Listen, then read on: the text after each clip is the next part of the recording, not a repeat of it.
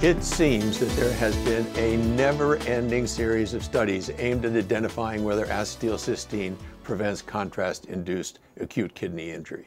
Now in circulation, researchers report on the results of the ACT trial, which randomly assigned more than 2,000 patients with at least one risk factor for contrast-induced acute kidney injury to acetylcysteine or placebo.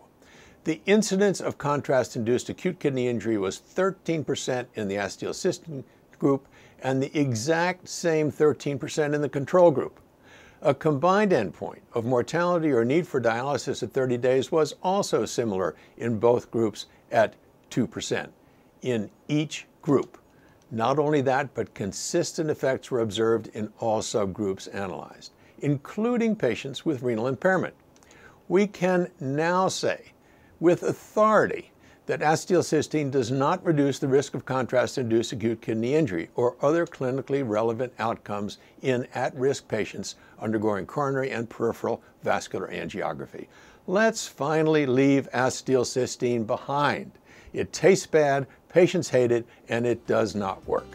I'm Peter Block, and this is a CardioSource Heart Minute.